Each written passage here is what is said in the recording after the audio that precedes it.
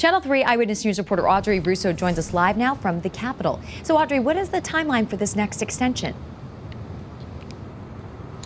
Nicole, the governor's current emergency powers are set to expire on February 15th. Now, as you said, they have been expanded several times throughout the pandemic, but the last time it was by a pretty slim margin. Now, Senate Republicans say they don't want to see this power extended again, and once again, they're ready to put up a fight.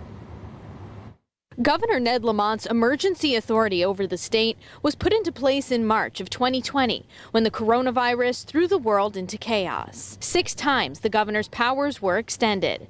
Now, with that authority set to expire the day after Valentine's Day, Governor Lamont is working with the Senate president on a set of 10 to 12 executive orders that would extend the powers a 7th time. State lawmakers will consider those orders when they convene next month. The governor assuring people the emergency powers will be used for protecting public health and not abused. I think there's a narrow group of things going forward where it would be helpful for us to have a little agility to be able to move fast. But the Senate Republican leader is firing back, saying in part, quote, "It's outrageous. There is no reason why the legislature cannot act as an equal branch of government to manage the pandemic response and represent the voices of our constituents."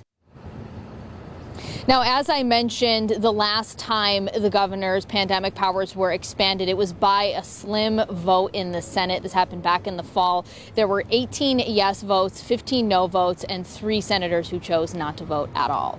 Live from the Capitol, Audrey Russo for Channel 3 Eyewitness News.